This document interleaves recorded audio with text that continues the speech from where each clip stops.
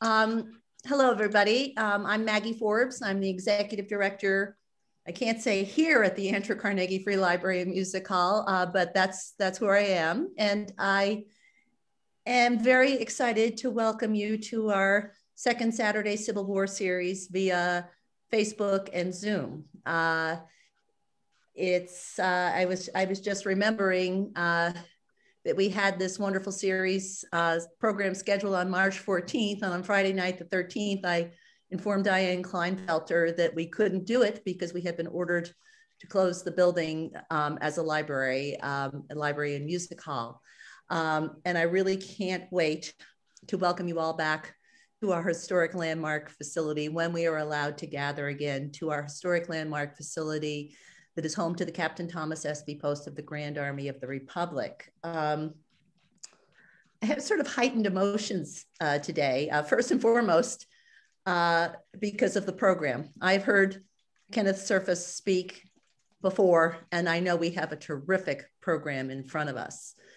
And I think many of you know that Diane Kleinfelter has retired as Espy Post curator. But this is the first time that I'm giving voice to it verbally at an official occasion, and it does give me a little bit of pause. Diane has served as Espy Post curator since 2006 and has stewarded the Captain Thomas Espy Post since then through its meticulous historic restoration, but even more importantly, developing the programs and the relationships that have helped position the Espy Post as the national treasure that it really is. Diane promises me that she will stay involved with the Espy Post as a volunteer. And I promise everybody here that at some point when we can gather, we will do this more officially to thank Diane for her extraordinary impact on the Captain Thomas Espy Post. Part of it, as I mentioned, relationships. This transition to welcoming Jon-Erik as our Espy Post curator is as smooth and positive as it could possibly be. Jon-Erik worked as an intern in the Espy Post. I've known him since then, not as well as Diane has, from 2009 to 2011. Is that right? Thereabouts, while he was earning his master's degree in library science from Kent State. We know him, but more to the point, Jon-Erik knows the Captain Thomas Espy Post and is here. He's accepted this position because of his feelings about the post and what an important historic treasure it is. I'm not one to rattle off people's credentials, but he has many of them. He serves on the board of Emerging Civil War. He's widely published about the Civil War. I am really looking forward to the upcoming book he's co-authored on Harper's Ferry, something I know way too little about, but I'll wait and read your book, Jon-Erik, and we'll have some wonderful program about that. But I just want to say, I cannot imagine, I am so aware of all that Diane has done, and Diane and I are in complete accord in just really looking forward to where Jon-Erik takes it from here. And that's really all I have to say. Jon-Erik, it's your program. Well, thank you, Maggie. And thank you, Diane. Thank you for the vote of confidence. Very happy to be back at the Andrew Carnegie Free Library and Music Hall and the Captain Thomas Espy Post. So we'll get the ball rolling here today with just a few announcements at first. As you know, the library reopened on February 1st, and last Saturday, the Captain Thomas Espy Post reopened for tours. So for all of you itching to get out of the house, like I am after a full year of quarantine, the post is open for tours with our docents every Saturday from 11 a.m. to 3 p.m. So please feel free to come out for a tour. We are socially distancing and masks are required. We have hand sanitizer available. So it's a really wonderful experience. I was there last weekend and we look forward to welcoming everyone back. If any of our viewers in the Pittsburgh area have children or grandchildren who might be interested, our friends at the Soldiers and Sailors Hall in Oakland are having a Civil War history and reading camp this August. It's for grades 5 through 8, and you can find more information on their website, which is soldiersandsailorshall.org. Our speaker next month is going to be Meg Growling, a historian with emerging Civil War. She'll discuss antebellum militias and how these organizations would provide the structure and the backbone for the Union and Confederate armies in the early days of the Civil War. Actually, later this year, Meg will publish a biography on Elmer Ellsworth, who Civil War buffs and historians know was a famous militia drill master before the Civil War and was one of the very first casualties of the war. As many of you who know the Captain Thomas SB Post know, the SB Post included many veterans of the St. Clair Guards, which was a local pre-war militia company. We have their flag in our collection, the drum, and several other pieces from the St. Clair Guards. So it's a very relevant topic for us. And Meg will actually be speaking 1 month from today. That's March 13th at 1 p.m. Following month, we'll have Mark Malloy, who's a historian with emerging Revolutionary War. And he'll talk with us about the Battle of Fort Sumter and the first shots of the Civil War. Mark is a historian with the National Park Service, and he is a former park ranger at Fort Sumter. And he'll join us on April 10th. We'll likely continue with these Zooms. We have them scheduled actually through June, and then we'll take our summer break. But we are hopeful to be able to reconvene in person later this year. And like Maggie said, celebrate Diane at that time. But today we have Ken Serfass, a good friend of the Captain Thomas SB Post. He's here to discuss Ulysses S. Grant and Civil War railroads. Ken has appeared publicly as General Grant since 2009. He's performed in History Channel's Lee and Grant production in 2010 and in the HBO series Family Tree in 2013. Currently, he speaks at events across the country and portrays Grant in the Gettysburg Remembrance Day parades. If you have seen Ken, you know he is General Grant. So for those on Zoom, feel free to use the chat function to ask any questions as we go along. We'll also be following along on Facebook. We can answer any questions there as well. So General Grant, the floor is yours. Thank you, sir. And welcome everybody. I appreciate your time today. And I'm fully aware that are we under a certain amount of time? We have about an hour, is it?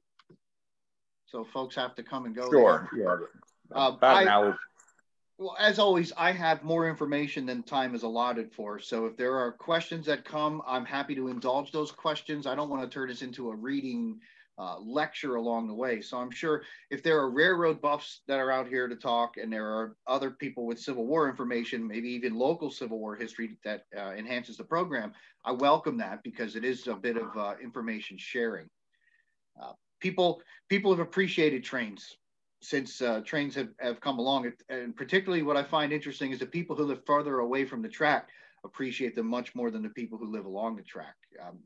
That seems to have been the story from the start. Even before the war began, the railroads were already building this nation into what you can call maybe a great power. We're definitely on the way in the 1850s for that. And I'm sure we're in your area in Carnegie, that is extremely important to the industry there.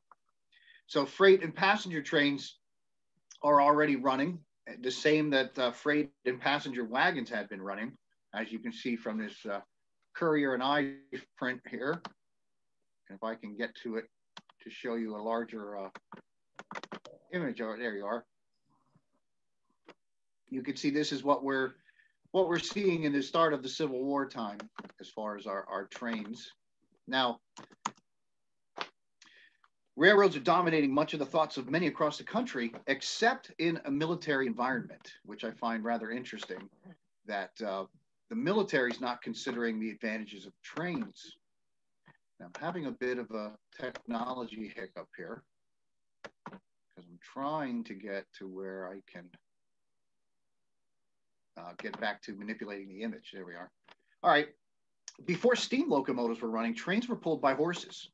You know, you have horse and wagons, the famous Conestoga wagon trail from Eastern Pennsylvania goes through, and somebody gets the idea to put wagons in tandem behind teams of horses, and quickly realizes that pulling more than 2 wagons is not ideal without some sort of system that keeps the wagons together. So the wagons are put onto rails.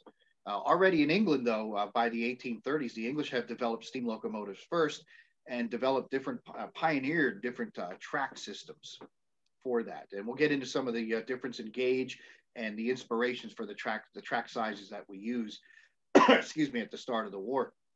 Now, throughout the course of the war, and even a few years before, it's pretty commonplace to find soldiers and supplies and food transported by rail, as well as civilian passengers and freight. The advantage with a steam-powered train over a horse-drawn is that it can go farther and faster, and in a greater volume than an animal-pulled train. So it does challenge the industrial system. It actually inspires the industrial system to grow, and it does so with the military. Something to consider with Washington's army at Yorktown was extremely small, considering what you would even just take one portion of the entire federal army. Now, granted, we have 1 million men in uniform when Lee surrenders, but just considering the Army of the Potomac or the Army of the Tennessee, our various field armies that are named for the rivers where near they operate, they're hailing around 90,000, 100,000 men at any given point. Then that is probably 5 or 6, maybe 10 times as much as anything Washington could have ever conceived in the field. So larger armies demand a greater supply system, and greater supply systems or greater ability for supply systems inspire and demand a growth in the technology. So the two kind of grow up together. And you may find that an interesting thing. Now, politicians and businessmen, it becomes apparent pretty quickly that the railroads are going to make or break the efforts of the Union Army to just get from one place to another, let alone how they're going to fight. And the railroads quickly become a strategic point to those of us who can recognize that and are willing to adapt. The Southerners, as well as the Northerners, understand this.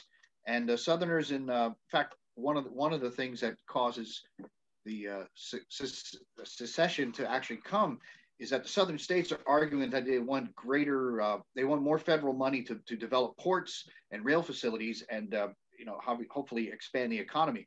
Most of the railroad development is in the North. At the start of the war, there is about 27,000 miles of track across all of the United States. 2/3 of that is in the North. So it's about 9,000 miles of track is in the Southern states below the Mason-Dixon line. And the majority of the track in the Southern states is mixed gauges throughout. Most railroads are named for the end point and the starting point of their lines, such as the Hanover and Gettysburg Railroad in Pennsylvania. You have the Baltimore and Ohio Railroad, which is our largest railroad during the war, and it spans from Baltimore to the Ohio River and out beyond Pittsburgh, as you're probably aware. So in the South, the Western and Atlantic is a bold name to say that it's going from the Atlantic Ocean out into the western portion of the Southern states. The railroads I encountered through Tennessee and Mississippi, the Mobile and Ohio, the Nashville and Chattanooga, or rather the Nashville and Charleston line, things like that, they tell you the 2 points in between. So the majority of the lines are only running maybe 80 or 90 miles at the most before they terminate. And the individual railroads don't see a need to connect on because their only concern is moving freight and people from their starting point to their end point, and you're on your own from there.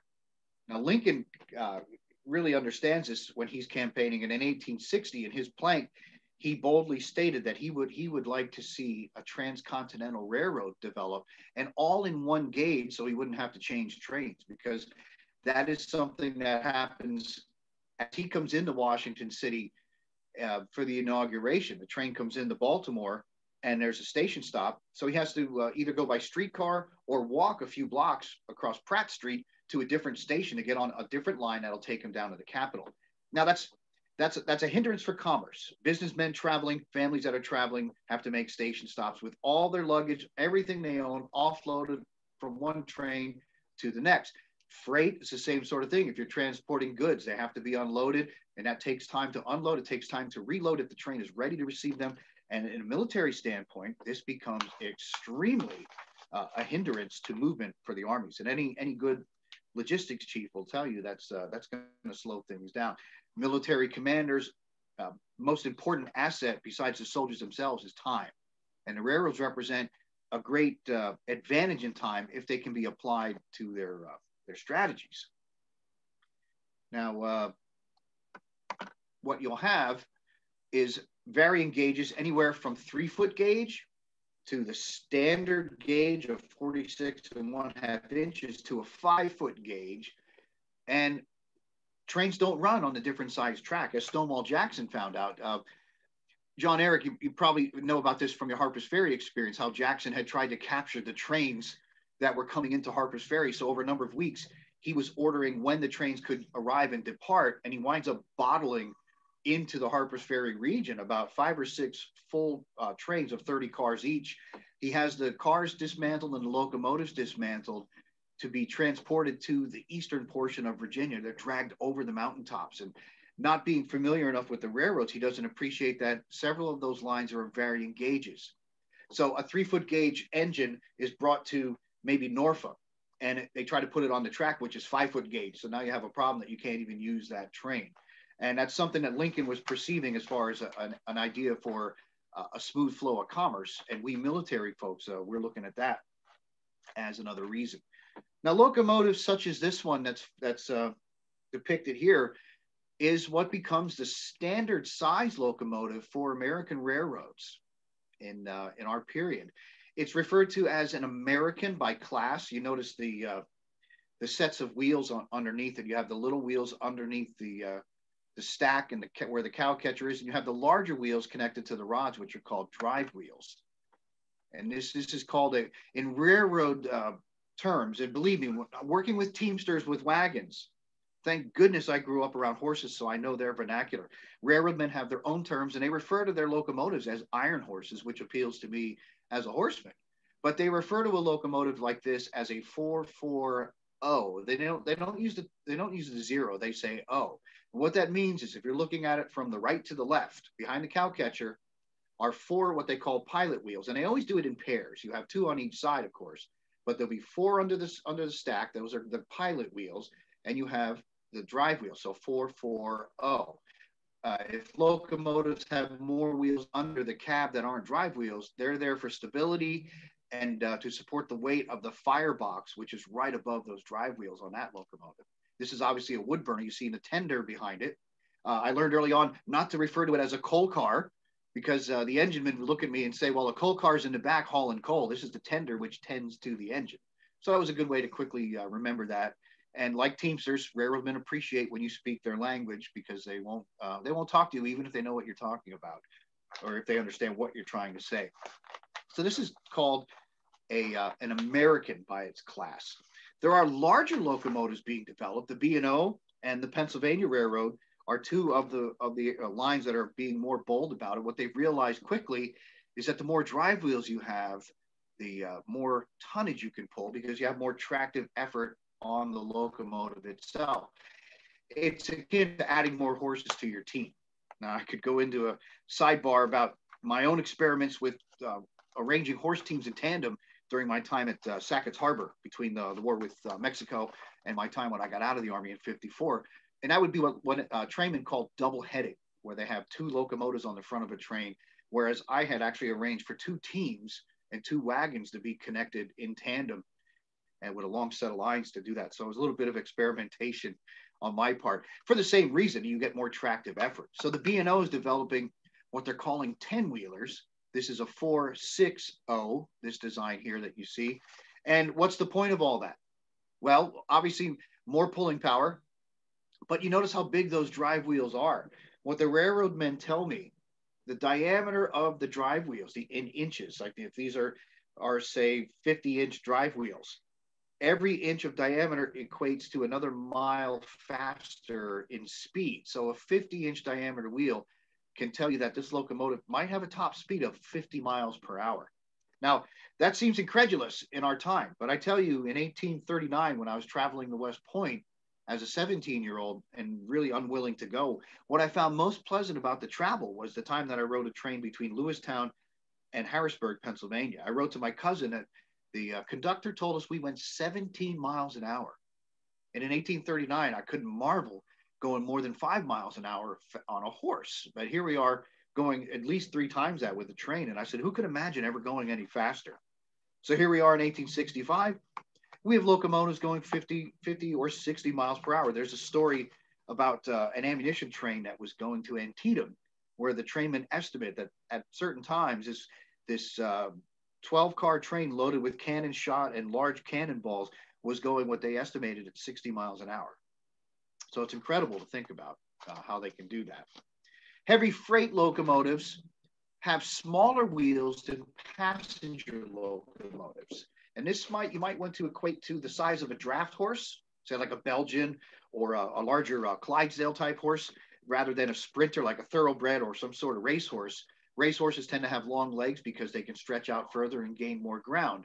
Hence, then locomotives have larger wheels, so the rotation of the wheel gives them a further distance to rotate completely, where smaller wheel locomotives have more tractive effort and a smaller spin. So they're quickly learning, such as this engine here, smaller drive wheels and in larger numbers give you greater tractive effort, which means you can pull longer trains. This isn't something we're learning at West Point in the 1830s when I go there. It's not something they're teaching there during the war. So commanders in the field that have locomotives and trains to rely on, this is something, if you don't start to catch on to it, you quickly begin to appreciate why it's taking so long for the trains to move your people and your supplies anywhere. Now, I mentioned something else about our trains, that we have pilot wheels on the front of the locomotives. And that is in a way to guide the locomotives into curves. And what the railroad men say, the more wheels on the front, the faster the locomotive can go, which means it can actually negotiate curves at a higher speed with more pilot wheels in the front. Curiously, the British locomotive development doesn't add pilot wheels because they build most of their railroads in as many tangents and as many straight paths as they can, trying to avoid curves because of having to slow down into them. But they don't build their locomotives with pilot wheels either. They build them strictly with drive wheels to get as much effort out of them. And on straight stretches, you can imagine they're going to get more speed. Now, if we thought of that as we're building our railroads, imagine how that would help us out in a military way. But as it works out, most American railroads are built along rivers. Now, one of the reasons you might imagine they do that is because in order to produce steam, you need a fire source and a water source. Now, if there isn't a water source available, such as a water tank, a water tower along the line, then you have creeks and rivers alongside the line where they can quickly pump water into the tender to restore that into the boiler. Because as like a teapot on a stove, if you don't have water going in there and you try to boil something, you're not going to get very far. And with locomotives, you can actually have explosions for that. So our railroads tend to be built along rivers and creeks in order to, number one, have a close water source. It's very much wooded. And as locomotives are burning wood, you have a fuel source nearby that you need. But another reason is that most water routes along rivers are more of a gradual incline or decline. Most trains can't ride more than a 4% grade, and that's an increase in the elevation from one point of the track to another.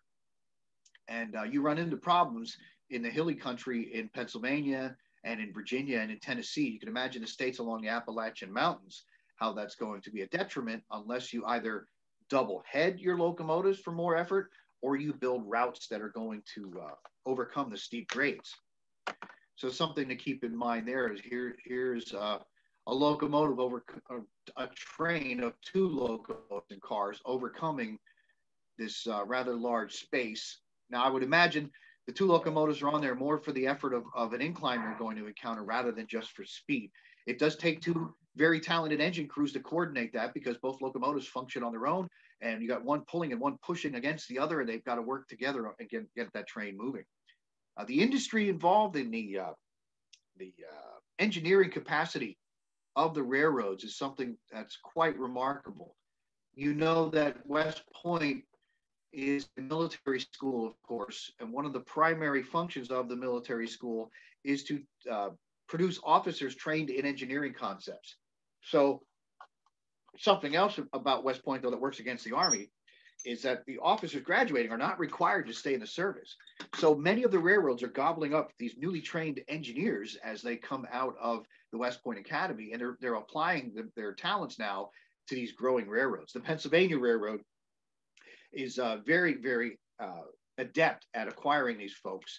They had built in 1854, they had overcome the crest of the Appalachian chain through Pennsylvania near a town called Altoona that was built specifically because the railroad had come through. And they developed this long curve over this massive gap, which is referred to as the horseshoe curve. Work was started on it in 1853, and it was completed in 1854 as a two-track line, one for westbound trains and one for eastbound trains. And it is quite the shape of a grand horseshoe. And it's not simply that it's scenic and it curves along pretty mountainsides. The whole point of it was to overcome a gap of over 122 feet from where the line was coming from the east in Altoona to where it's heading towards the town of Creston on the western side of Altoona at a much higher elevation, which is more than that 2% grade that I told you about that the locomotives could go. This becomes a significant thing to transport goods when the war comes. Obviously, it's a great a great way to get commerce over that hump in Pennsylvania, whether it's people or just industrial goods from the Pittsburgh region to the east and so on. But for a military standpoint, all the things coming out of Pittsburgh from the Allegheny Arsenal and the mills producing artillery pieces and what have you, getting over that mountain is crucial to getting things to the state capital at Harrisburg in order then to transport it further south. And this horseshoe curve, it will come back in again at the time of the Battle of Antietam as part of this other story that I had mentioned here. So the Pennsylvania Railroad develops this thing. The B&O Railroad is developing larger locomotives, and both railroads are kind of competing against each other, yet at the same time, they're competing to improve the technology available to military commanders. As you can see with locomotive design, larger wheels, the steaming capacity, and the effort to get things moving further. Now, what I have to tell you about is why the track sizes are what they are. And I don't know why the picture hasn't caught up yet, but I'll wait for it there. When I mentioned gauge of the track, gauge refers to the distance in inches between one rail to the other rail. The railroad men will caution us to not stand in the gauge, as they call it, if we're standing about. And I quickly learned that as well, and come to appreciate the whole point of staying out of the gauges, because sometimes the locomotives are very quiet. When they move along, they're hissing and they're oozing steam, but until they blow a whistle or ring a bell, they can come up on you pretty quickly, which is can be pretty scary if you're not careful. Now, gauge is what you see here with the track. And I mentioned that there was a 3-foot gauge all the way up to a 5-foot gauge. We have settled on something called standard gauge, which is 56 1/2 inches. And the reason for that is kind of curious.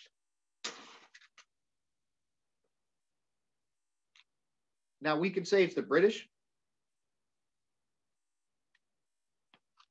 We can say it's the British to be at the bottom of this, but it's actually the Romans who we have to talk to about this.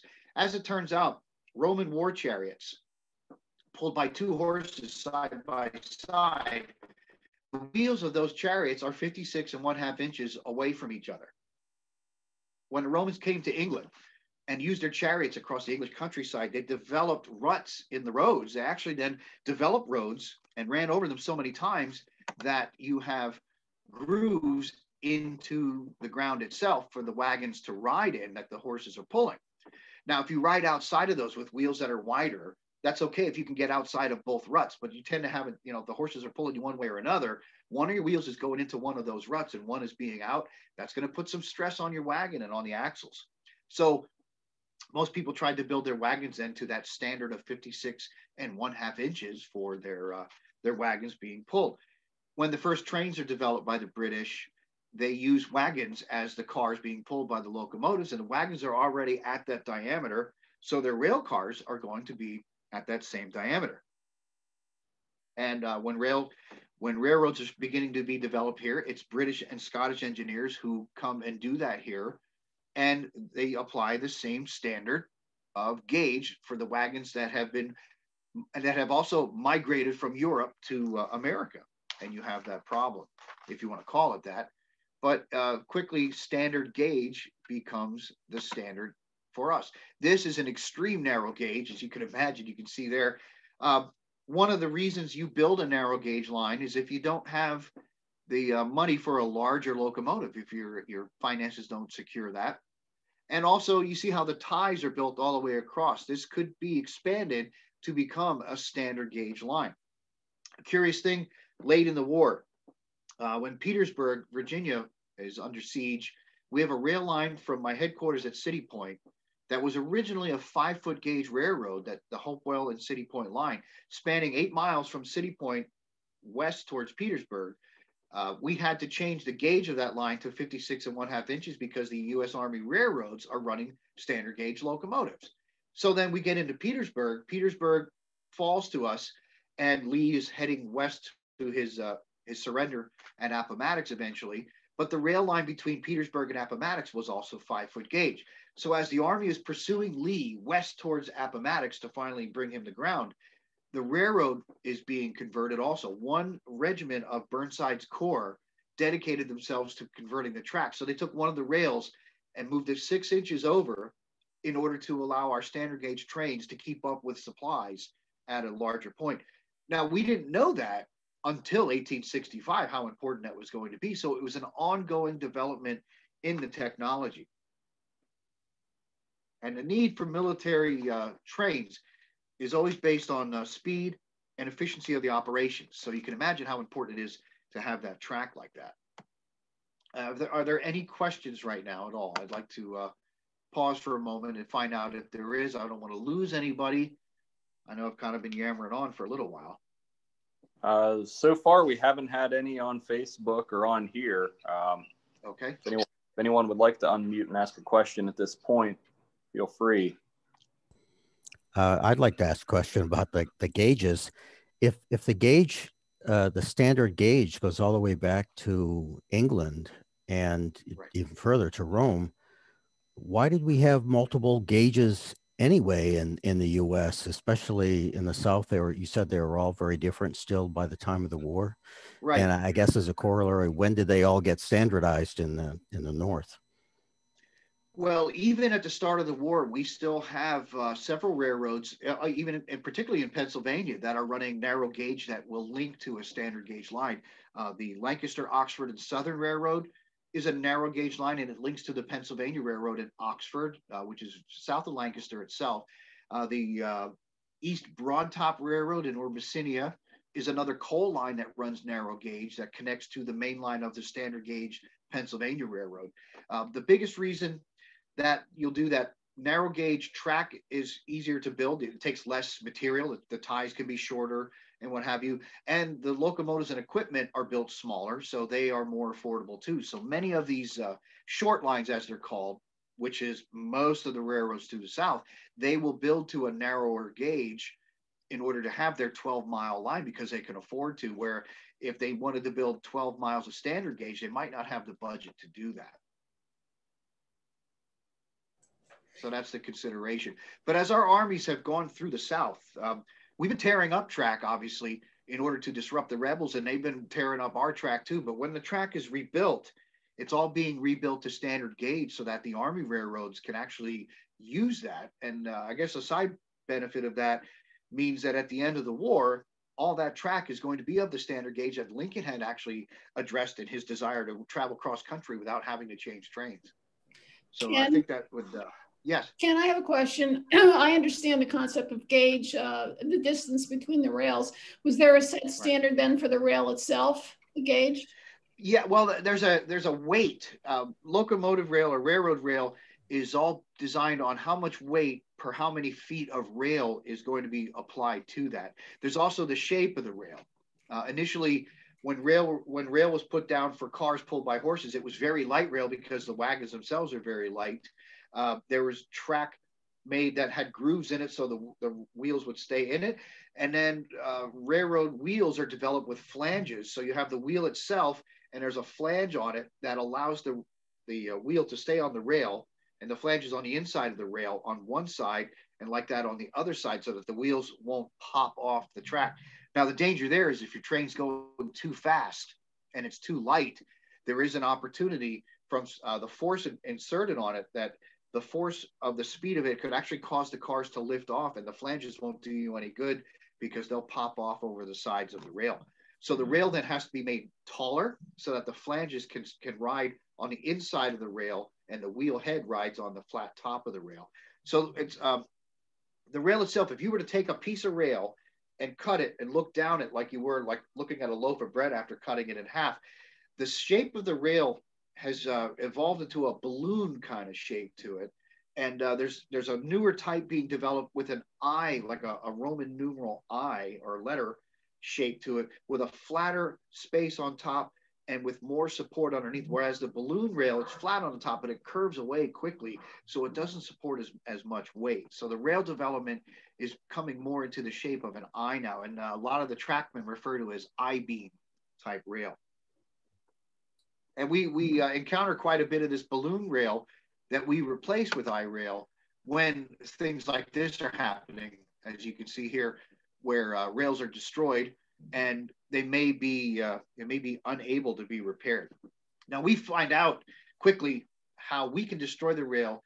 The rebels find out quickly how fast they can put it back together. So the same way that technology develops, the same way that destruction develops and repair, that, well, if we tear it off, we remove the ties out of the way.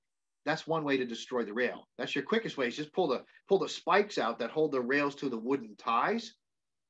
But then the rebels can just quickly put the rails back together that way. So the next step is to remove the spikes entirely, or take the rail and start to bend it. Or we start to corkscrew it as another way to do that. And I'll get more into that too. It comes out, though, that military leaders don't have the appreciation for the weapons that trains can become, and they see them more as basically a bus service, if you will, or a streetcar kind of consideration. They don't really appreciate that the trains themselves can carry how much volume they can carry, which I had alluded to earlier. So the more you carry in the cars, the heavier they become, which means now you've got to have this heavier rail too. So I was trying to work that back into where I had been on that. Hopefully that answers your question.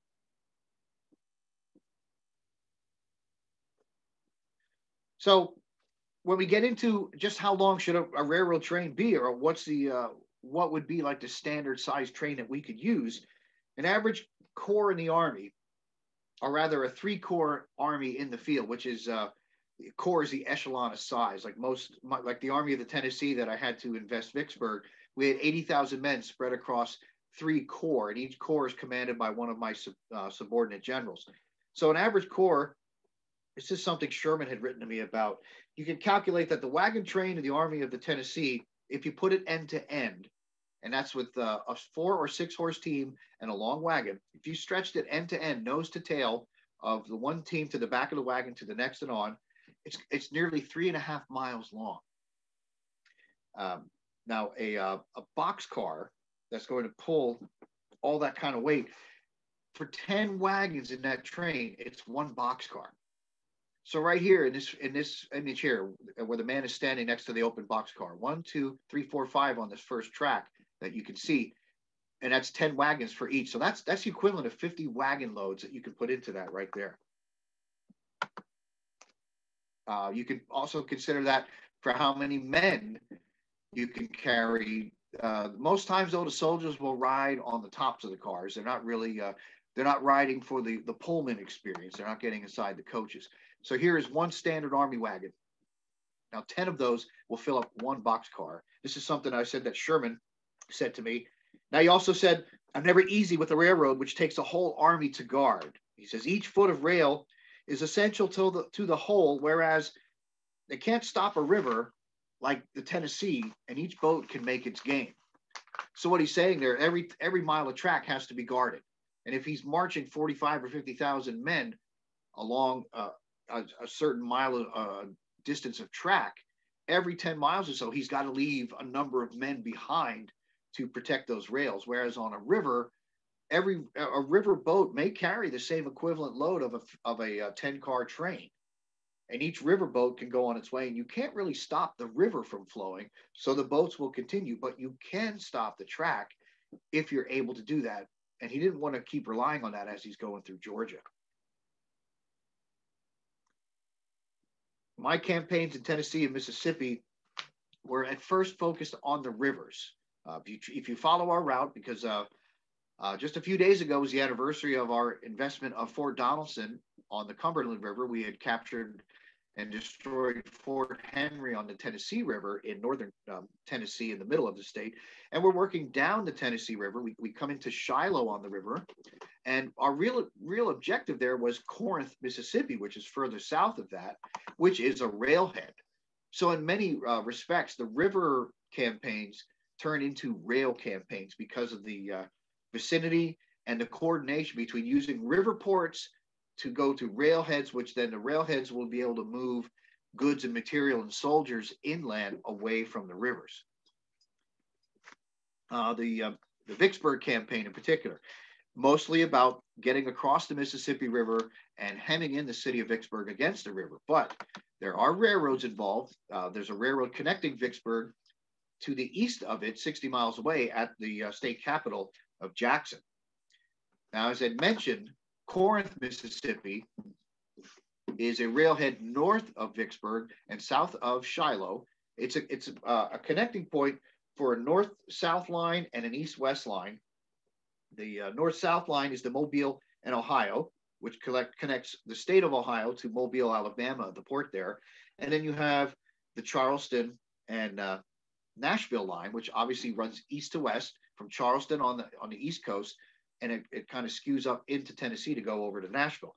So this point where the tracks meet, it looks like almost like a cross. It's two tracks in both directions. So you have two going north, two going east to west.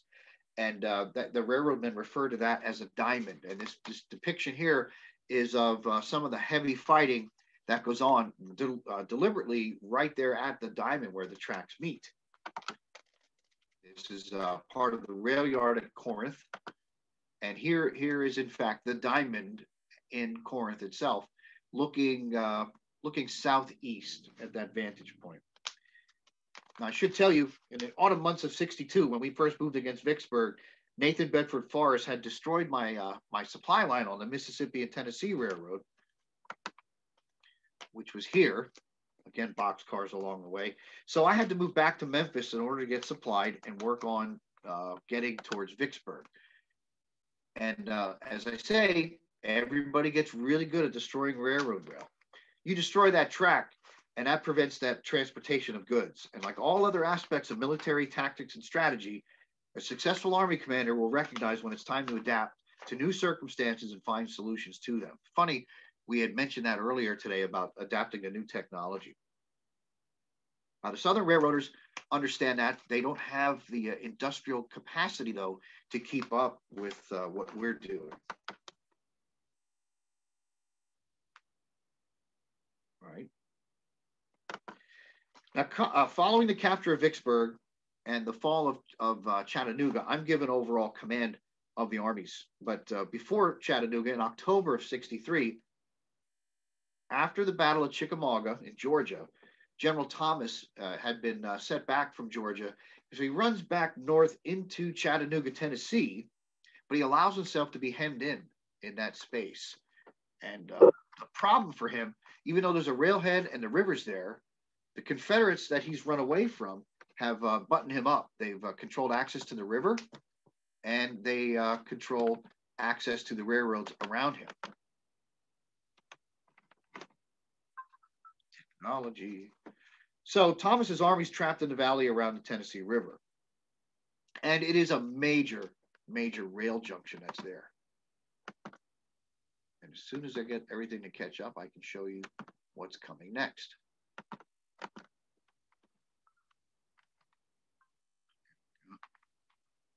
Now, so we use the rail yards and the river itself. Once we restore contact in Chattanooga to what I say is referring to the Cracker Line, which supplies them. Now, if every Army commander invested as much time into the railroads as they need to, they would never have time to command their armies and go into battle. So this leads to the development that I've spoken of already about this U.S. Army railroad system. Now, granted, we do work with the civilian railroads quite a bit. There's a great amount of cooperation. The railroads are going to make money. In fact, the B&O works both sides. They transport things for the North and they transport things for the South. They take advantage of being in a neutral area, such as Maryland would like to consider itself. So they can do that. The U.S. Army Railroad, though, can't always rely on the Northern railroads to come further south with them. So the U.S. Army Railroads develop their own system and get their own budget out of Congress. And they quickly find that they need somebody in charge who understands railroads, but also has an Army connection. I can't understand why things aren't working the way they should here. Okay, there we go. Maybe? No.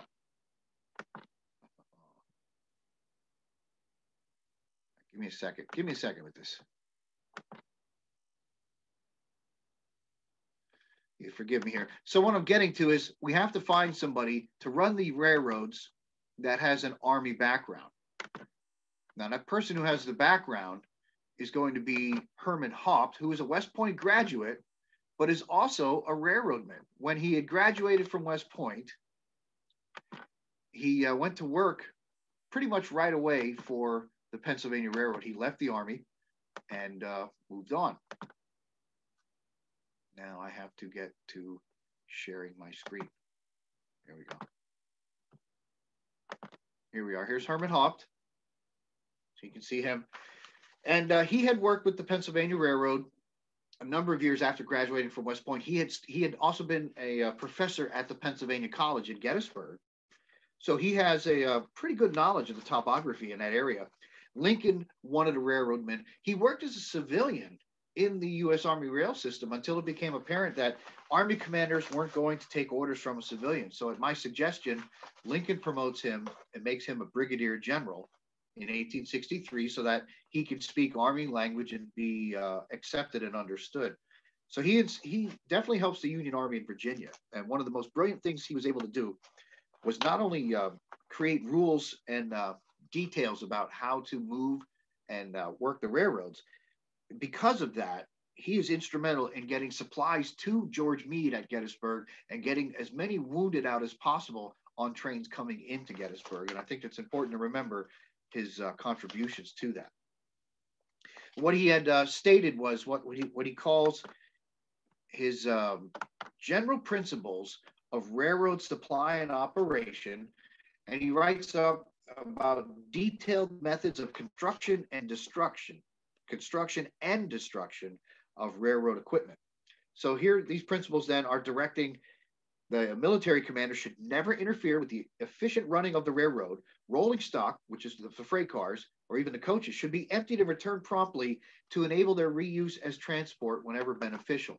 So what he's saying is, if you're taking, like at Gettysburg, if you're taking ammunition in, which came from the east at Hanover, and you bring it in, even one boxcar of ammunition, that boxcar should not go out empty. If there are wounded or other things that need to go out, that all need to be loaded into that car and taken back out again. There was too much waylaying of rolling stock along the lines. And what you wind up doing then, even if it's a passing track, if there are two trains in opposite directions and they meet, you can't get around each other because they're using the passing track as a siding. So that's not a good idea. In addition, large stockpiles, as he says, large stockpiles of railroad material should be gathered in certain places and rushed to areas that are damaged so repairs can be done quickly and efficiently as completed. Now, what you're looking at here is a stock of what he calls prefabricated bridge parts. And these are struts that would be laid out 10, 15 miles away from each other along sections of the line that you anticipate might come under attack and be destroyed. So we have little garrisons, and this is one of Hop's innovations. I'm sorry I can't get this larger for you. The hopped truss bridge. So that's one of the things he brings along in all his experience into the Army command. We do have to set up garrisons and guard these things along the line. So troops are deployed, which means that those are less troops that can be put into action. We are developing, as well as the Confederates, believe this or not, with the Confederates' lack of funding, they're developing armored cars to put in front of the trains. So we're at a point now where I can talk a little bit more about some of the innovations of the Confederate forces as far as what railroads have done. And the smart commander is going to see what the enemy does, and if he can take a page from that and learn from it, we're going to take advantage of that too. The Harper's Ferry link of several railroads at that point in Western Virginia is one of the most fought over areas, most contested areas all throughout the war as far as gaining control of railroads. I had already mentioned about Tom Jackson being out there. Earlier on, though, in 1859, this area is witness to the first time that United States troops are deployed by train to a hostile environment. Now, if you know what happened in Harper's Ferry in 1859, you know about John Brown. And it's another good point. Right before I get into this story, if there's another question, feel free to go ahead and ask that, please.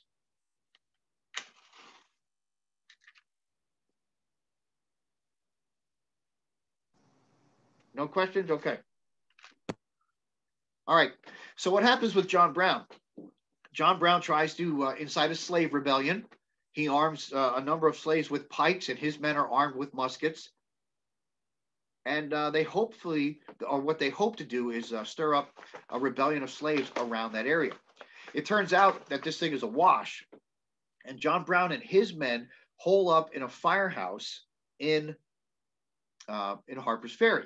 The only troops available in 1859, the closest troops available, wiring back to Washington from Harper's Ferry, the War Department says they have no troops in Washington they can send other than one company of U.S. Marines at their barracks between 8th and I Streets in the Capitol.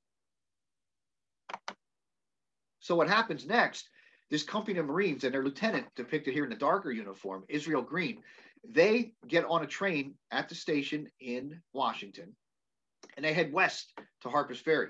Now, what's interesting about this, it's not just the Marines that go, because the Secretary of War and the Secretary of Navy agree that young Lieutenant Green is aptly named, that he's too young and inexperienced to handle this by himself. They would like a senior officer to go. The Colonel Commandant of the Marines doesn't want to go, so they're looking for another Army officer of equal rank. It turns out across the river from Washington in Arlington, Robert E. Lee, Colonel of the United States Army, is on furlough. He is summoned to Washington. He's told about the incident. Along with that, Lieutenant Jeb Stuart, United States Cavalry, is at the War Department looking for a new assignment and encounters Colonel Lee. The two of them then head to the station because Lee is asked to go. He agrees to. He's in a civilian suit, a long frock coat and a top hat like most men wear. Lieutenant Stewart is in his U.S. Cavalry uniform, and he's just as decked out with feathers and jangling spurs and everything else. He's always a dandy. But these two officers get to the train depot, and the Marines have already gone down the line in a 3-car train. There's one locomotive left for them, and it's facing the opposite direction. So they talk to the engine crew, and the engine crew agrees to chase the trainload of Marines west to Harper's Ferry. So imagine that locomotive and tender running down the line backwards 2 or 3 miles behind the train of Marines, or maybe even more. And you see in the cab, you see the engine crew, the 2 men working, and you see a man in a suit, and you see a cavalry officer, and they're all looking down the track as they're heading out backwards. Pretty interesting. Now, this young Marine, he may be thought to be too young to know what's going on, but as Marines go, and it may be overzealous to some, but they are mission oriented. And the Marines have already rounded up John Brown, or surrounded the firehouse when Lee and Stewart get there. And the rest is history as far as the Marines storming and capturing John Brown and going on with history there. But it's the first time, as I said, it's the first time to note in history that U.S. troops were moved from the Capitol, shown here, to an area deploying in an actual situation. And this is different than just moving troops, as trains were used in 1846 to get men to the southern coast in Texas to load up on transports for the trip into Mexico. Now, I mentioned Petersburg, and I mentioned the line there. You can see on this, this image, Petersburg is at the heart of the image. If you look off to the rail lines that are going to about the 2 o'clock position on the clock, that is to my headquarters at City Point. Directly north of Petersburg on the map, off the map, is the city of Richmond, way above. Notice there's some lines running to the south, one to about the 4 o'clock position, one to 6, and then maybe to the 7 or 8 o'clock position out there to the west.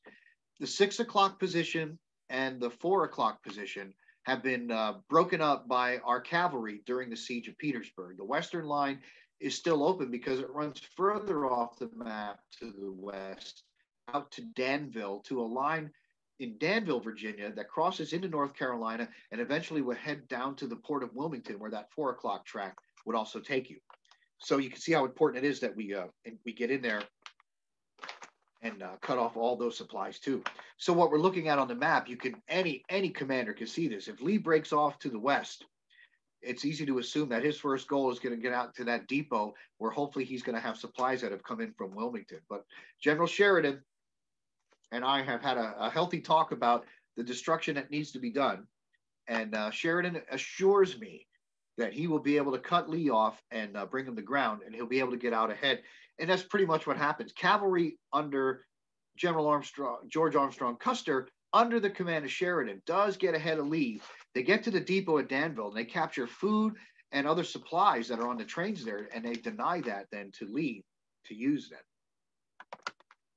Significantly, this point here I've spoken of, City Point, near the town of Hopewell, is at the confluence of the Appomattox and James Rivers. There is an area that's about 500 feet or so above the river on bluffs at the Appomattox Manor Plantation that looks across the confluence of the east flowing Appomattox and southern eastern flowing James Rivers, where we come together. Now, we established this here with a 1.5 miles worth of wharves and a rail yard, where you can see the tall ships in the background. You see the mass of the ships, and you see this rail yard being developed, and the bluffs here looking down from where our cabins and our other headquarters areas are built. Those buildings off in a distance beyond the track, which are engine facilities, those are some of the barracks and an Army field hospital, along with warehouses, if you look closely, that are out on the water on those areas. So this is looking inland from that place where the rail depot is giving you that image.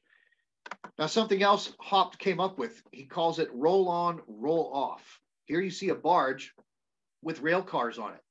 This barge is floated across the James River, or floated down the Potomac, and then floated on the James River, hauled to City Point, lined up on the wharves where these warehouses are. And you notice the cars are bisecting the barge. The track on which those cars sit are lined up with track along the wharf. Locomotives on the docks will come up, couple onto those cars, and pull them off into the warehouses so that the cars can be either emptied or classified for further transport and made up into trains at City Point that are going to be taken somewhere further down the line. That gives you a better idea. You can see here in the foreground how these rails are already waiting for that barge to line up on it and get those cars loaded. So Herman Haupt is credited with this roll-on, roll-off capability. Are there any questions at this point?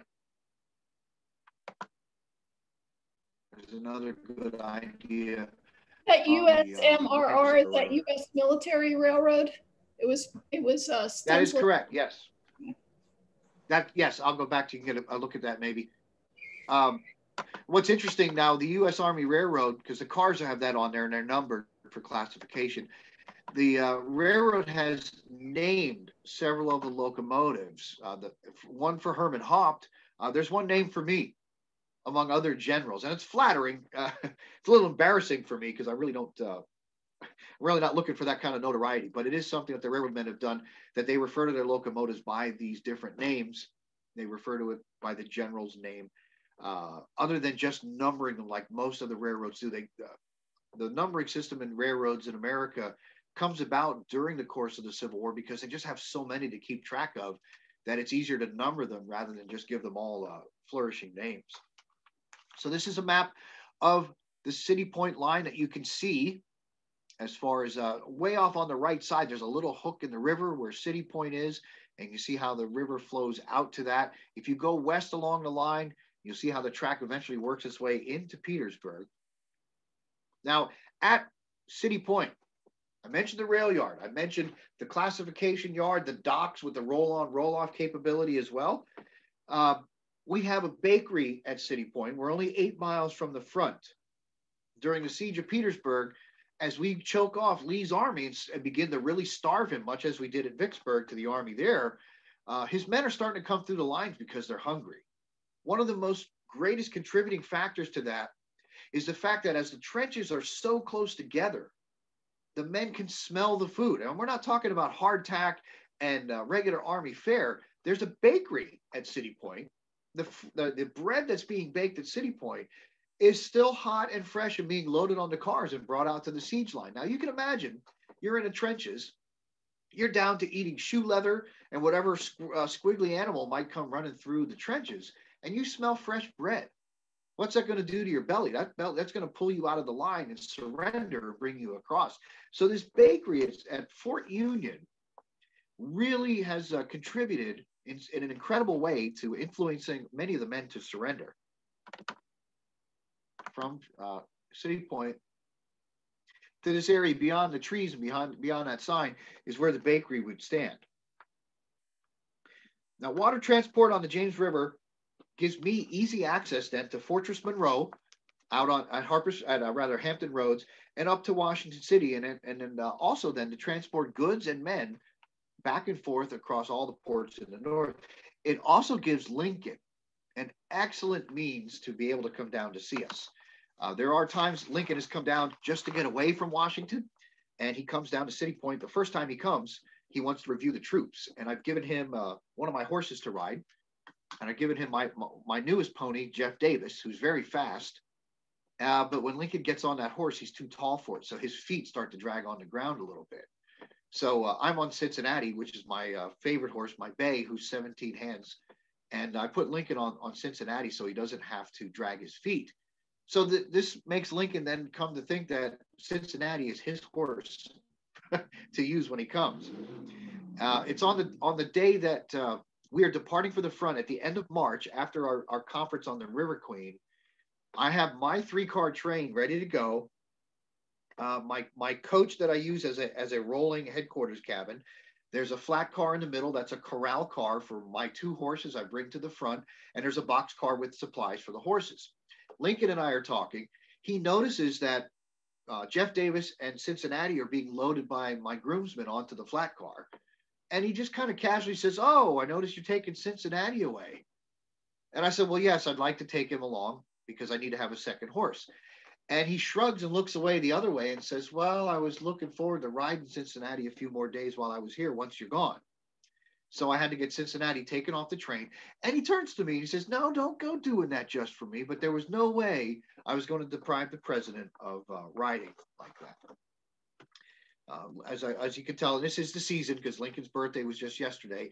It's always a pleasure to share such a story about Lincoln and his humility and his humor as well. Now, I'd like to talk a little bit more about Sherman if we're okay with that. If there's a question, I'm seeing that we're close to the hour mark. So if there's something somebody wants to get to, I'm happy to entertain that here.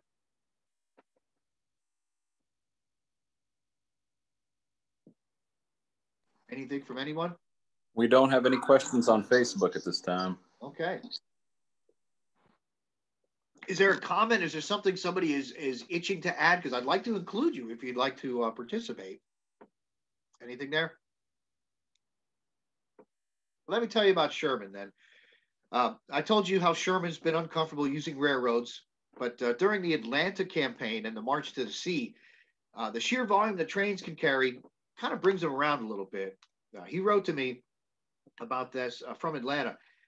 A single stem of railroad, that from Louisville to Atlanta, 473 miles long, supplied my army of 100,000 men and 35,000 animals for a period of 196 days. Now, on the average, a horse needs about 3 pounds of food a day, and a man needs about 1 pound of food a day. So you can imagine 100,000 men and 35,000 animals that need to be fed and tended to for almost half the year. So he says to me, the amount of food and forage we needed would have taken 36,800 wagons, each pulled by 6 mules. This each day is a simple impossibility in that region of the country. And he means in the lower Tennessee into Georgia region. So we've discussed at length how vital to our success this is into mastering the logistics of that march. This is a great example, rather quickly, just to show you, looking from the bluffs where my cabin is placed at City Point, down on the rail yard. You can see the locomotives here. Some of them have different names. This is the Firefly in front, and I'm not quite sure which generals the 2 other locomotives behind it are named right there. The Army Railroad is using mostly wood powered. I had somebody ask me that once, if we were using coal powered, and their reasoning to ask that, they thought since the federal government has virtually unlimited funding and can write themselves a larger budget, would it be prudent to use coal fired locomotives? In some aspects, it would be. And from the standpoint of coal burns hotter, which means you can use it in larger locomotives, which would pull more volume in the goods or faster trains.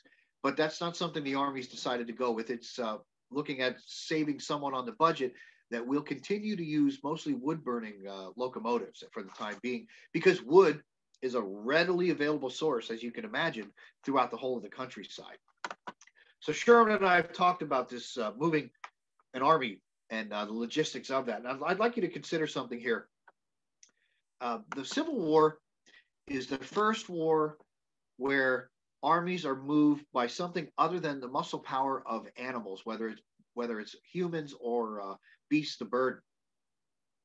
So this is a large development that somebody needs to write a thesis on and use at West Point for future classes, because Napoleon is famous for having this attached to him, that an army moves on its stomach, which means you've got to feed your men. So like I said very early in our conversation today, the larger the army, the greater the requirements to support that army with food, whether it's animals or the men. And the ability to move larger volumes of support for the army allows you to increase the size of your army. The beauty with these iron horses is that they don't have to be fed unless you're going to move them. Locomotives parked on a siding can sit idle with no fire going because you don't need them. But if you have horses, mules, and oxen, they have to eat every day, whether you're moving them or not. So it is becoming something extremely important. Now, I did mention a little bit about repair track and destroying the track. Sherman had employed 1,500 men for that purpose for quite a while. Who had asked earlier about locomotives and the U.S. Army Railroad? If you look closely on the back of this locomotive, this is the Herman Hopp, the General Hopp locomotive here. So the troops themselves obviously become very adept at repairing the track, and they become very adept at destroying the track, and particularly in Sherman's march through Georgia. His men developed this technique where they tear the rails apart, they take the wooden cross ties and pile them up, they take the torn off rails and pile them over the wood and light that afire, almost like a funeral pyre. And you get the rails literally red hot, and men on both sides of the rails can pick it up, find a nearby tree or telegraph pole, and go over there and wrap the rail around the tree. And they develop this, and they start calling these Sherman's bow ties for how they do that. Now, the Southerners that might come in to repair that once his army is gone, the first thing they're going to do is heat up that rail again and maybe break it off so they can have shorter sections of rail that they can reconnect. It's not the best ride. It's bumpy, but it can get the track back together. So something then that Sherman's men do in the ongoing development of destruction, they not only get those rails red hot and wrap them, they can get them so hot, and with the tools that they have, they can twist them like the way licorice is twisted, if you imagine that.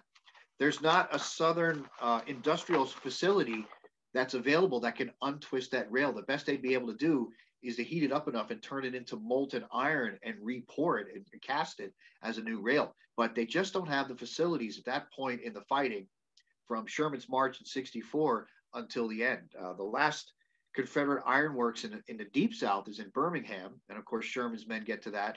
He destroys their ability to do this in Atlanta. The Tredegar Ironworks in Richmond is one of the last places to go. But how are the rebels going to get that rail to Virginia and get it back again if they don't have the rails in between? So you can see how it all plays together and gives us quite an advantage in our industrial capacity and the might of the Northern forces. This is the engine facility in Atlanta. Now, Sherman did not burn Atlanta, and I'd like to get to that just to cover that here. Like the Mississippi capital of Jackson, when Sherman and I rode into Jackson, Mississippi, Joe Johnston had already lit the town afire to deny it to us and skedaddle.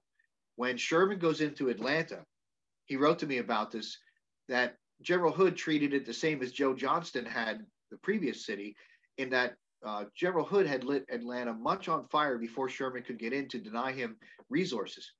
Hood made a very big mistake by allowing those fires to rage out of control. Near the engine house and the roundhouse itself, where this turntable is, was a yard full of cars with ammunition aboard them. So you can imagine what happens to gunpowder when you get near a fire. And a lot of gunpowder and a lot of cars created a huge explosion, which tore this entire rail facility apart, where it's nearly unusable.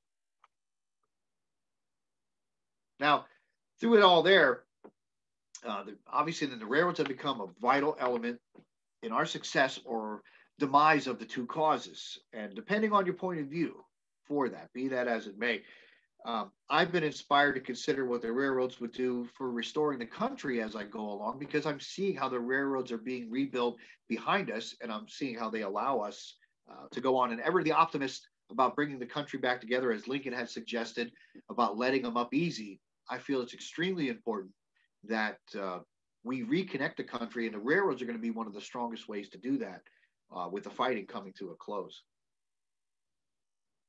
Now, can you tell me, please, how much time we have? And if we don't have time, I can cut here. And if we do have time, I can share another interesting story for you.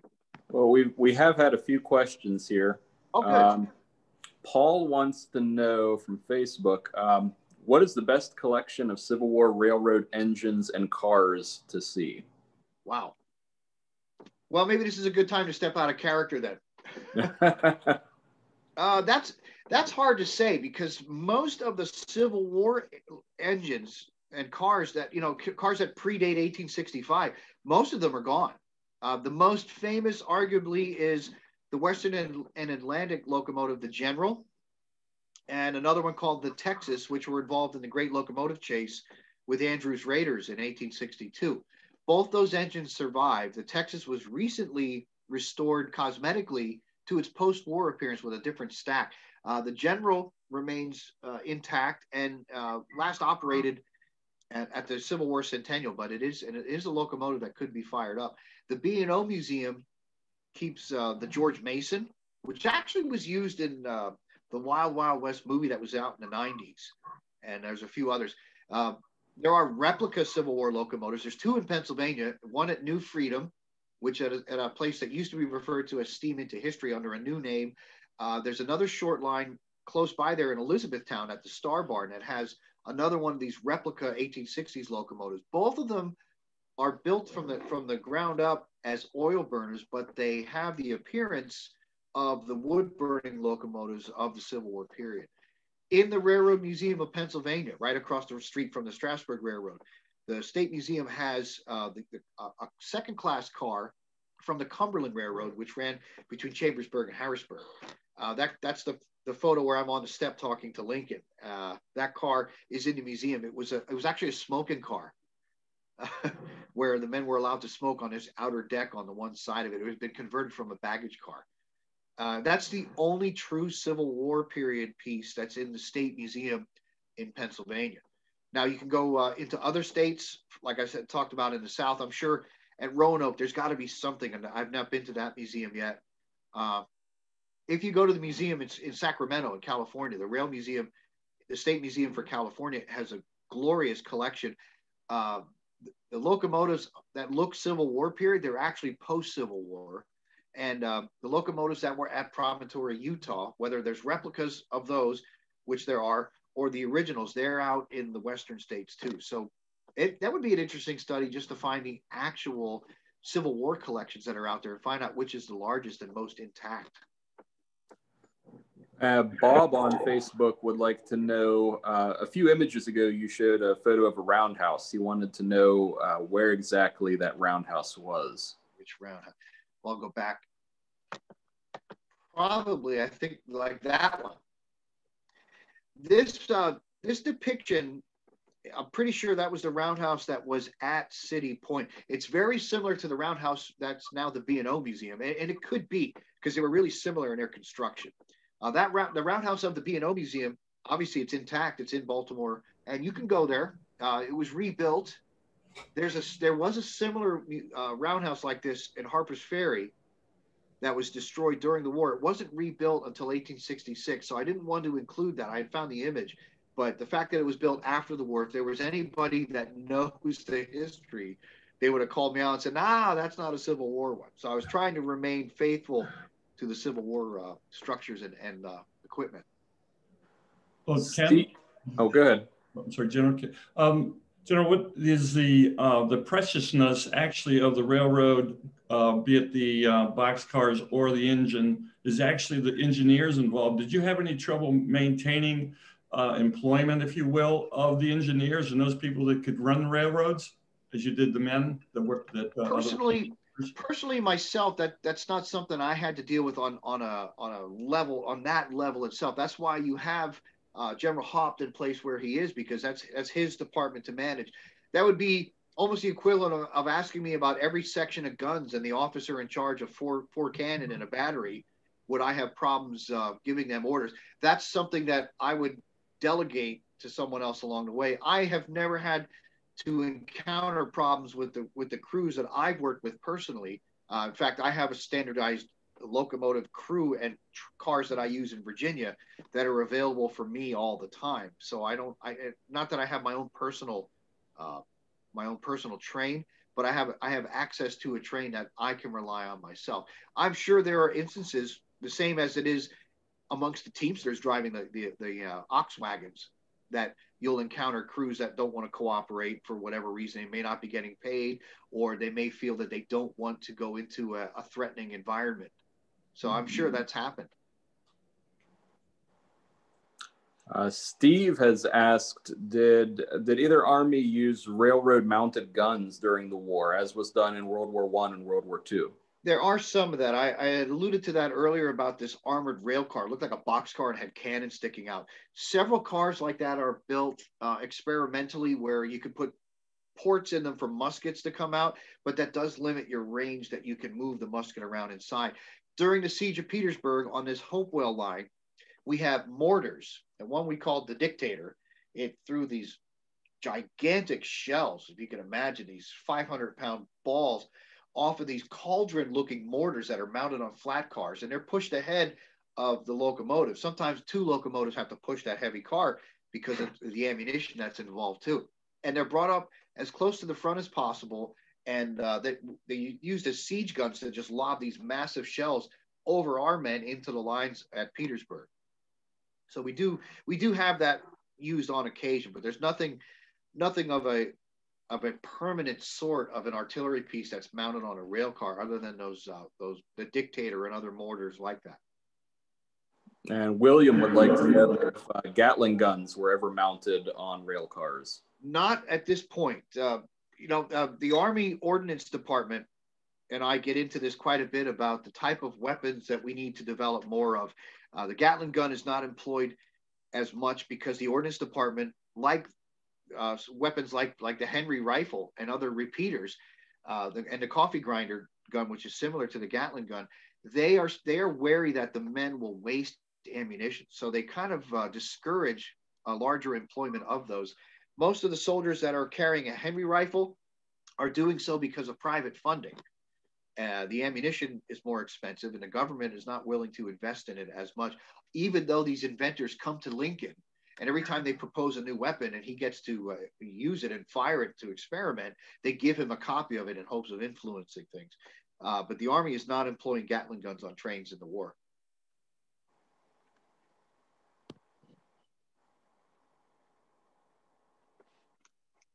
Anything else? We did have one question that someone wanted to know if you are left-handed. You seem to be moving the cigar around hand to hand. I write right-handed. I have my coffee on this side. I have the cigar on this side. So I do change it from time to time. Any other questions? I have a question. I was going to say, I know you mentioned that there were attempts at armoring boxcars and armored trains and other, I assume, military style, equipment for more security type things. Was there ever an encounter between either an armored train with a force or a military type train like that and some other infantry force, a battle that took place in which one of those, a type of train like that was involved, or even a battle between two trains of that style, one on each side? No train battles. What you brought to mind was during our march from Jackson, Mississippi to Vicksburg. Remember I said it was a 60-mile distance from Jackson heading west down the rail line into Vicksburg.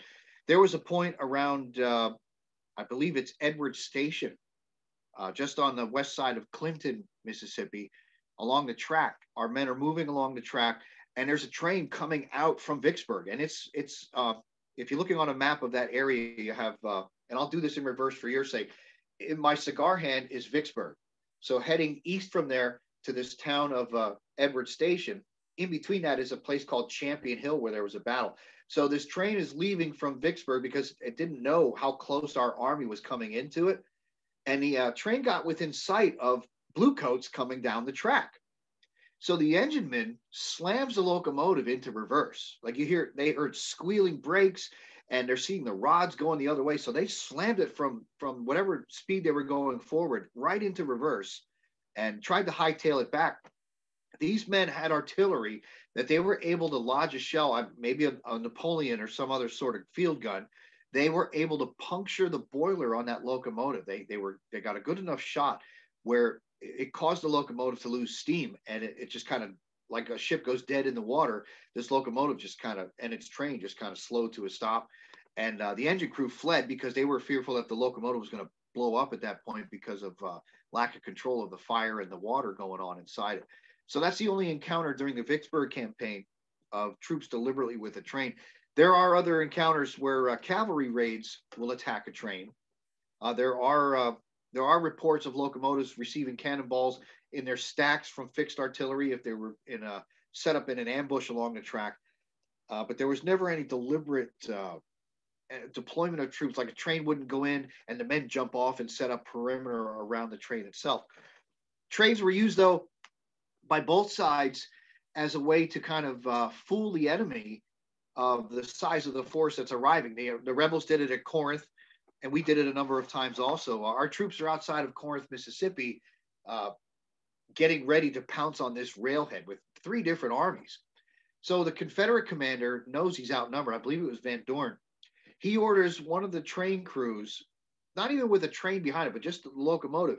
He wants them to get out of town on the track and come back in, like maybe get 5 miles outside of town, sit for 5 minutes, and come back in. And as you come into the yard, blow your whistle, sound your bell, and the men here will cheer. And they do this a number of times, and it gives our troops there, the impression that more rebel soldiers are arriving.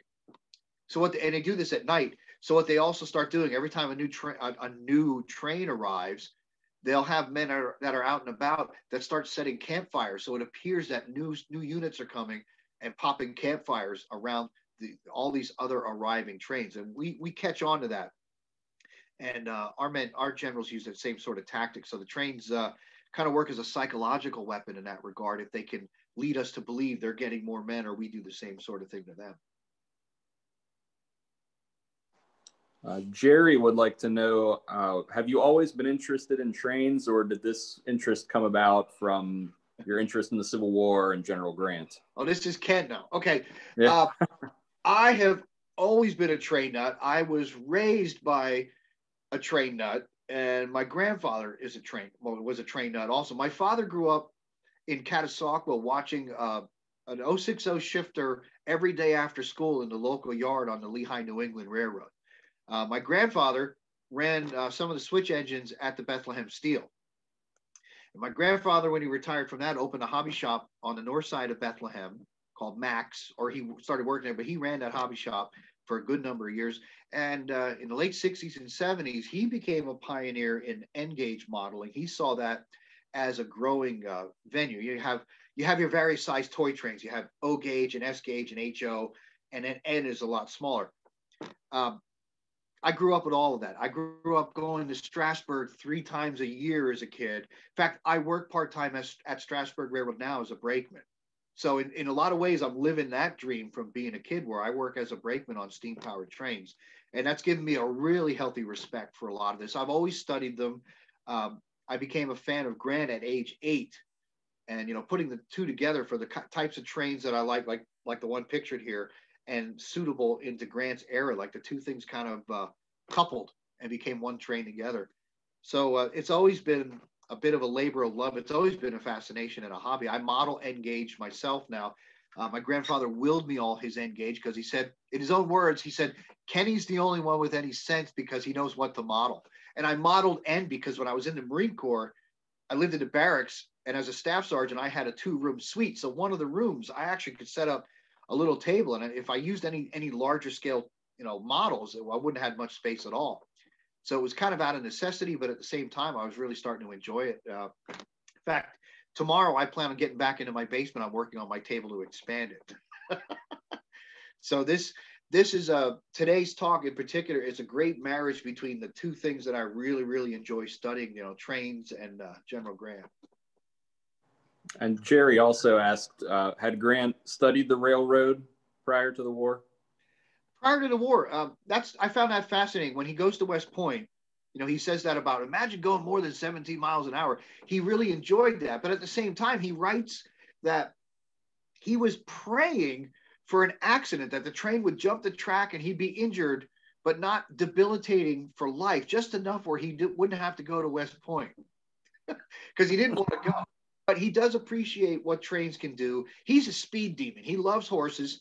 He's been breaking horses since he was 8. And as a teenager, some of the people who had horse race tracks near his home, the jockeys would bring their horses to him when he could, and they expected him to take them out. The horses get, it's a combination of being constipated and they get bound up somehow, where you have to take the horse out, and they call it lathering the horse, where they just take the horse on a hard run for a good 3 or 4 miles and get it lathered up where it sweats and it breaks loose whatever is, hurting the horse. And the jockeys feel that they don't want to do this, so they hire Grant as a teenager to do it. So he's hopping on these imagine like in modern day, a race car driver comes in and says, hey, take my car out and blow the carbon. And you're this kid going, oh, cool, a hot rod. And you take this thing out and you run it. So he's fascinated with speed. He's fascinated with how the horses go. Early in the Army career, after Mexico, he's in Detroit, and he gets in trouble for it in some respect, but he takes a 2-horse wagon team out and he runs it to see how fast he can get it going. Then he lashes a second 2-horse wagon team behind the first one and rigs the line so he can sit on the back team like double-headed, horse wagon teams. And he gets that going. Then after he gets it going, he starts to say, well, how fast can I get it going? So you put him on a train. And he's already, it's called an iron horse. So he's already fascinated with that. And he does have an appreciation for that. During the war, president of the B&O Railroad, Mr. Garrett, lets Grant use his private car the night that Lincoln is shot to go home to New Jersey, because it was announced that the Grants wouldn't go with the Lincolns, right? So they said, we're going home to New Jersey. So Mr. Garrett says, General Grant, take my private car as far as the line will go. So the B&O goes up to Philadelphia, and from Philadelphia, he has to get on a train that goes across it's a barge that goes across the Delaware River to Camden. Then it's the Camden and Amboy Railroad to his home in Burlington. So he rides on President Garrett's car. We say at the Strasburg Railroad, our line comes out to the Pennsylvania Main Line at Lemon Place Junction. And in our narration, we say there how, and it's true, I found out from locals, Lincoln did come there in 1861 to the small town of Gap, like a mile down the line. So Lincoln's inaugural trip from Springfield went east from Illinois, right around to Pittsburgh, and went north up to Buffalo and went across New York State, and then came back down into Pennsylvania to Philadelphia, or rather, no, from New York through New Jersey to Philadelphia. Then it came from Philadelphia to Lancaster to the North Central Railroad, which is where the Steam into History line is now. And the North Central Railroad runs from around New Freedom, Pennsylvania, down to Baltimore. So Lincoln came through where the Strasburg line meets the Amtrak now, and it was the Pennsylvania Railroad at that time.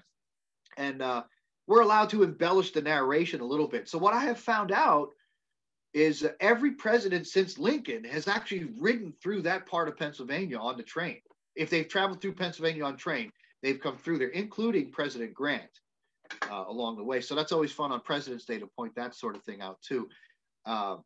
He wouldn't have traveled on that on his way to West Point, because I don't think the line between Harrisburg and Philadelphia was quite complete yet, because you had the Columbia and Philadelphia Railroad from Columbia to Philadelphia along that line. And the Pennsy bought it in 1857. Now, Grant went to West Point in 1839. So that's a few years before that. But as a general, he had traveled through. As president, for sure, he had also traveled through there. Definitely over Horseshoe Curve during Andrew Johnson's swing around the circle after the war was over. Probably more information than you wanted. One other thing about Grant is he spent the Mexican-American War most of that time as a supply guy. So right. He was very aware of just how much food and how much fodder an army on the move could go through. Outstanding. Yes. Great that you picked up, because that's kind of like what I was cluing on, is that, yeah, he's a master of logistics by the time the war ends.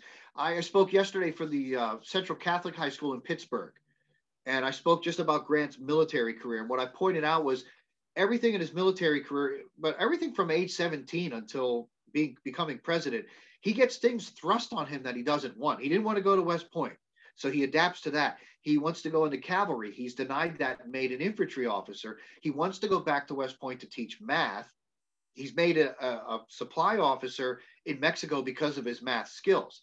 So all these different diversions from the route he wants are things that are really lining up to train him, no pun intended, but they're giving him background in the things that are going to make him the successful general he is, because everything about leading the armies in 1863 and on is really about logistics. So thank you for noticing that. And it is something I've discovered in my Army logistics studies. I have a really good friend who was an Army logistician for 33 years that does a lot of Civil War study.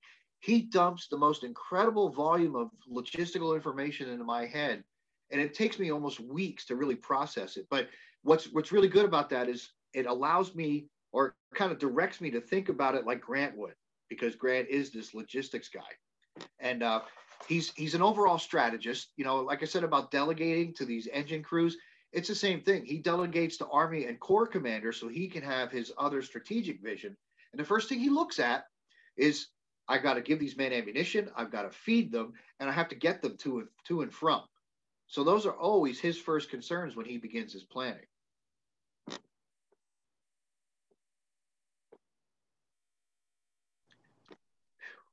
Any other questions here before we wrap up?